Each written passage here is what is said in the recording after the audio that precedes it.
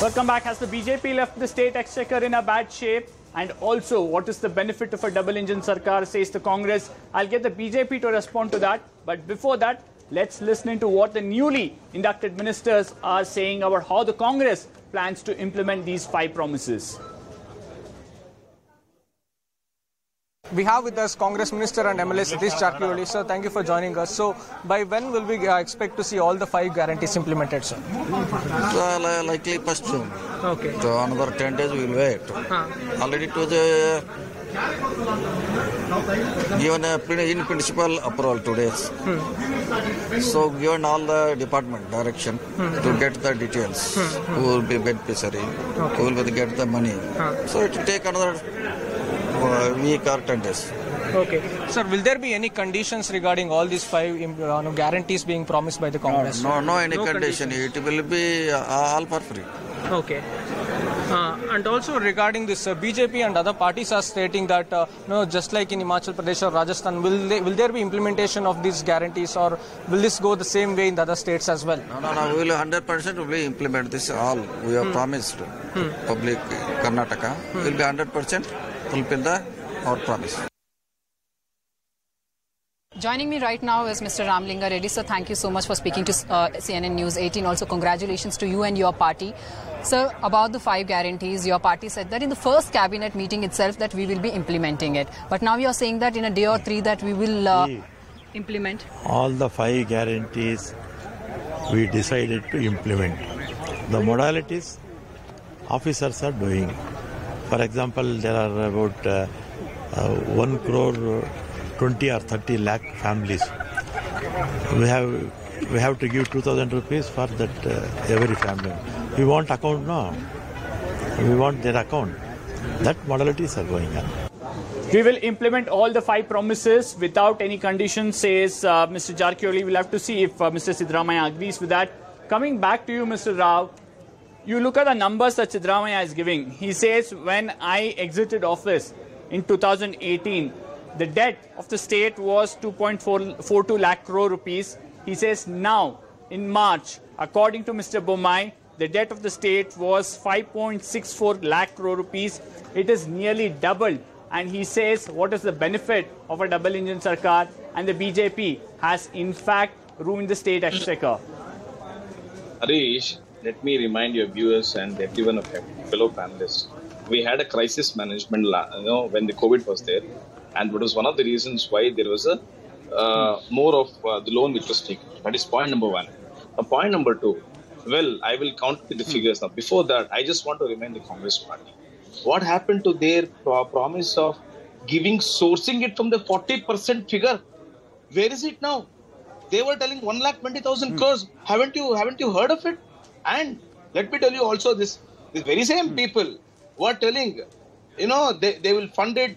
They know you have a 13th-time finance minister, Mr. Siddaramaiah, and you want something called as in principle approval. What do you mean by in principle approval? And then they come out with conditions. This was not. Perhaps you in the media or anyone else perhaps must have accepted as to we may be surprised with the Congress party's stance, but at least from BJP we are not surprised. We know what they are. I'm sure it is going to be a showdown for the Karnataka government presently, which is headed by Mr. Siddaramaiah. And Mr. Ahmed was asking me, please answer this. Are bhai, people have answered. People have answered for you've lured the voters. And we have filed a complaint also before the Election Commission that this is nothing but bribery. Now they are coming and telling conditions.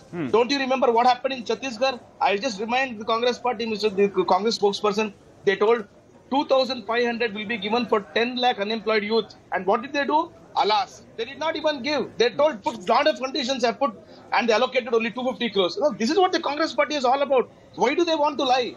Why did they lie? And what was the Congress party doing during their regime? They also took loan. They, at that point of time, you did not have any COVID. What was the money used for at that point of time? Did they use it for asset creation? Did they use it for expenses?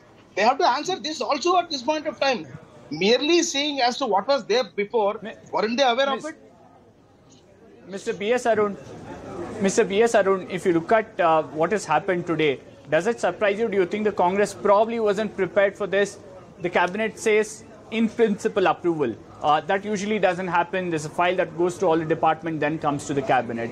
They're saying by next cabinet, we'll figure out how much money is required for other 4 schemes. Do you think this was perhaps announced in a hurry? They should have done a little more homework? See, I don't think so. Because one, of course, there might have been some discussions at the preparation stage, at the preparation of the manifesto. There are senior leaders like Parameshwara, there are others, and they might have consulted some economic financial experts. Now, at the first meeting itself, you can't expect a government to go through all the details of these schemes, to be unveiled schemes. So I think they need some time. I think we must give them some more time.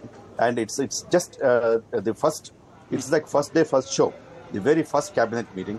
And I think they need some time. Okay. And CM himself has said that in the next meeting... Okay, first day, first show, we'll give them some time. I quickly want to come to a political question, sir. The cabinet formation, that's what we'll look forward for in the next week or so. You have various caste groups demanding representation, whether as Deputy Chief Minister or within the cabinet. Senior leaders miffed.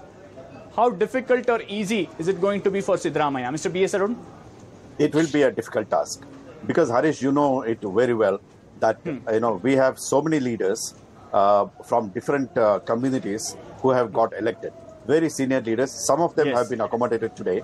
But there are people like, R.V. Deshpande, 9-time MLA. There are others who have been elected 8 times, 7 times, 6 times. Should they not be accommodated?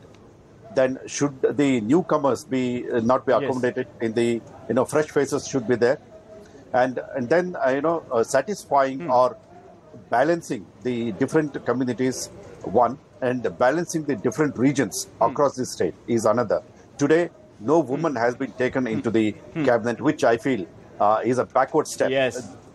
Women who have been the backbone of Congress in this election should have been given at least one in this very first phase of swearing in. That has not been done. So more women have to be taken, number one, and then some youngsters. Today there are hardly any new faces except if you consider Zamir Ahmad Khan as one. So new faces have to come, women have to come, various caste and communities and religions have to be represented, and regions have to be given. Absolutely. That's something that I want to take to Mr. S.A. Ahmed. Mr. S.A. Ahmed, you had Siddaramaiah or Mr. Rahul Gandhi constantly thanking the women voters of Karnataka, but in the top 8 members who enter the cabinet first, you don't have a single female face. It's not like you don't have female MLAs. You do have a lot of women MLAs as well. Why is it that the Congress party has ignored them? The second question here is, in fact, a senior Congress leader told me that one of the biggest challenge for Mr. Siddaramaiah would be managing the egos of senior leaders. You have a B.K. Hariprasad, you have a K.H. Munyappa and others, all of them having access to the Gandhi family in the High Command. How does the government now deal with this, or Mr. Siddaramaiah deal with this? See, Harish ji, let me put it in 2 ways. Number one, I'm hereby questioning the moral authority of my BJP friend, my good friend, that they have ruined the entire financial credibility of this country. Number one, the people who have amended the GST laws about more than 100 times, and the people who are not sure about the monetary policy, even after ruling for the 9 years, don't have any moral authority to question it. Okay. I'm afraid we are out of time, but one thing is clear, that all eyes will be on this government, on how they'll implement these 5 promises. Will they come with any sort of a rider, or will everyone get a benefit? Thank you for joining us on this show. That's all we have for today. We'll be back next week with more stories and insights from across South India.